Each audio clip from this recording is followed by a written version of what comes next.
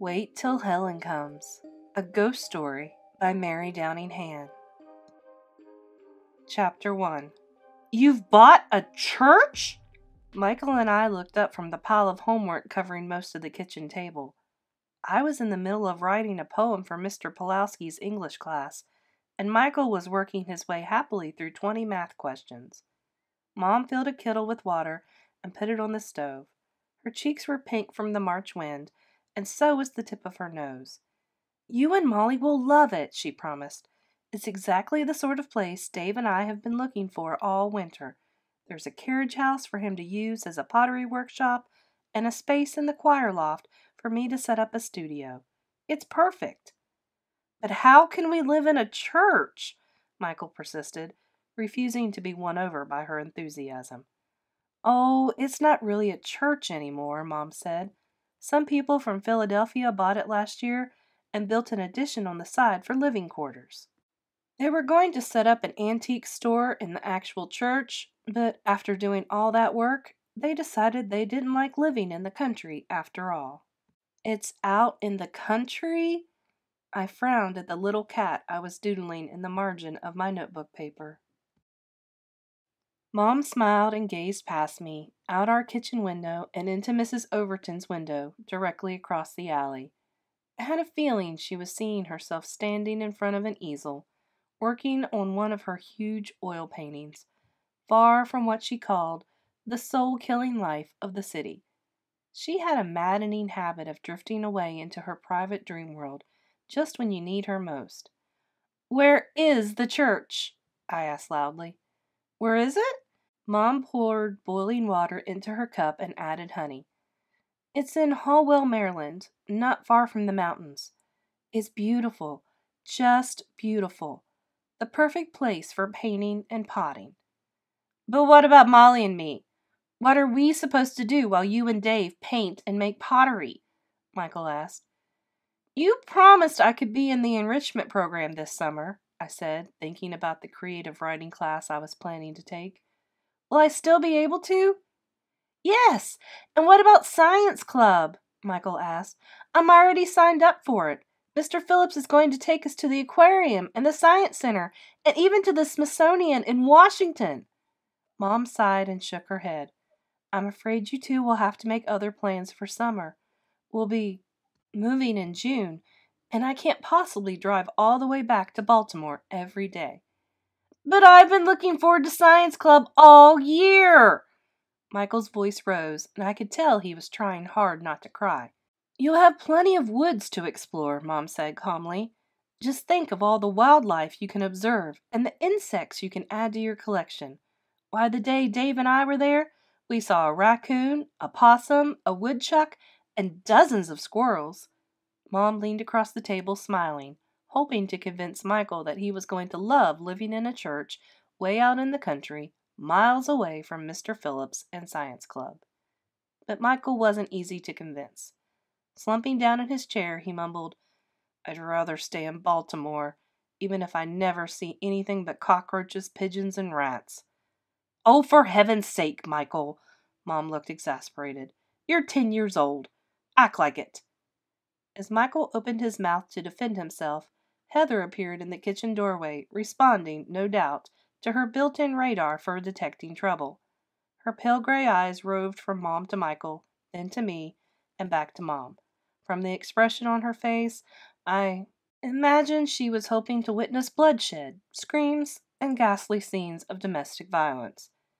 "Why, Heather, I was wondering where you were." Mom turned to her, infusing her voice with enthusiasm again. "Guess what? Your daddy and I have found a new place for us to live, way out in the country. Won't that be fun?" She gave Heather a dazzling romper room smile and reached out to embrace her. With the skill of a cat, Heather sidestepped Mom's arms and peered out the kitchen window. "Daddy's home," she announced without looking at us. "Oh no, I forgot to put the casserole in the oven." Mom ran to the refrigerator and pulled out a concoction of eggplant, cheese, tomatoes, and Bolger and shoved it into the oven just as Dave opened the back door, bringing a blast of cold March air into the room with him. After giving Mom a hug and a kiss, he swooped Heather up into his arms. "How's my girl?" he boomed. Heather twined her arms possessively around his neck and smiled coyly. They were fighting, she said, darting a look at Michael and me. Dave glanced at Mom, and she smiled and shook her head. We were just discussing our big move to the country. That's all. Nobody was fighting, Heather. Mom turned on the cold water and began rinsing lettuce leaves for a salad. I don't like it when they fight. Heather tightened her grip on Dave's neck. Come on, Michael. I stood up and started gathering my books and papers together. Let's finish our homework downstairs. Dinner will be ready in about half an hour, Mom called after us as we started down the basement steps. As soon as we were safely out of everybody's hearing range, I turned to Michael. What are we going to do? He flopped down on the old couch in front of the television. Nothing. It's too late, Molly. They've bought the church, and we're moving there. Period. Grabbing a pillow, he tossed it across the room, narrowly missing one of Mom's paintings, a huge close-up of a sunflower. Why did she have to marry him? We were perfectly happy before he and Heather came along. I slumped beside him, nodding my head in agreement. They've ruined everything. Glancing at the stairs to make sure Heather hadn't sneaked down to spy on us, I said, if only Heather was a normal kid. She acts more like a 2-year-old than a 7-year-old, and she's mean. She tattles and lies and does everything she can to get us in trouble with Dave. Why do they always take her side? Even Mom. Michael made a face. You know what Dave says. Making his voice deep and serious, he said, Heather is an unusually imaginative and sensitive child, and she has suffered a great loss. You and Molly must be patient with her. I groaned. How long can we feel sorry for her and be nice to her? I know it must have been horrible to see her mother die in a fire and be too little to help, but she was only 3 years old. She should have gotten over it by now, Michael. He nodded. If Dave would take her to a shrink, I bet she would get better. My friend Martin's little brother goes to some guy out in Townsend, and it's helped him a lot. He plays with dolls and draws pictures and makes things out of clay. I sighed. You know perfectly well what Dave thinks of shrinks, Michael. I heard him tell Mom that all they do is mess up your head. Michael got up and flipped the TV to Speed Racer. With one eye on the screen, he set about doing the rest of his math, while I sat there doodling more cats instead of finishing my poem. After a few minutes, I nudged Michael.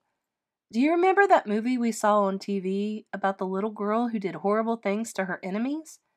The Bad Seed? Yes, that was it. Well, sometimes I think Heather's like that girl, Rhoda. Suppose she burned her mother up on purpose, the way Rhoda burned up the janitor. Michael peered at me over the top of his glasses. You're crazy, Molly. No 3-year-old kid could do anything like that. He was speaking to me as if he were a scientist explaining something to a child, instead of a 10-year-old boy addressing his 12-year-old sister.